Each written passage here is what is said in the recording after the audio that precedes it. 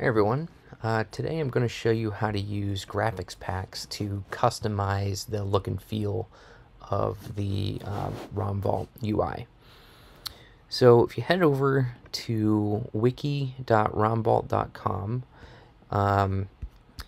you'll notice there is a link to graphics packs from the left navigation here.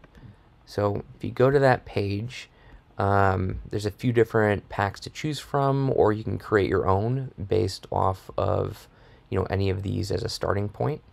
There's also specifications for each of the images that should be used in the graphics pack.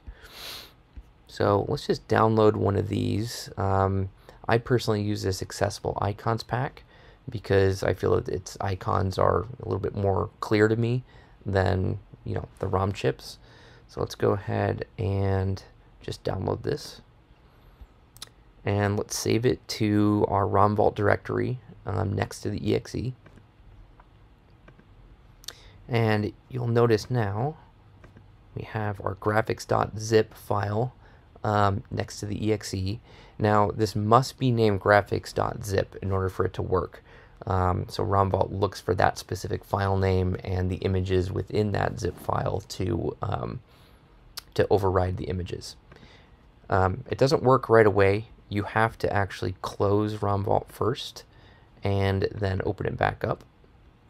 And now you can see, I have different icons for the side nav here, the different presets, the tree, and let's see, the different status icons. So now instead of, all the little, ROM chip icons, I have something that's a little bit more descriptive. This could be helpful, especially if you're colorblind or if you have difficulty differentiating, between, what each of those, little statuses means. This could help you out. So if you want to edit your own, you can always extract the graphics.zip file, and RomVault can actually use the images, the PNG images in the graphics directory as well. So if you, delete this graphics.zip and you just have the graphics folder, it will use those. If you have both, the graphics folder is what takes priority.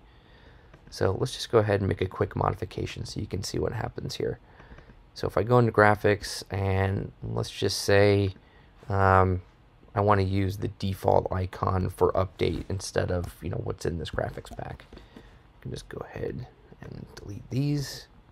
Go back here, reload RomVault, and now notice that the default image for update DATs is used instead of the overrides that were supplied in the graphics pack.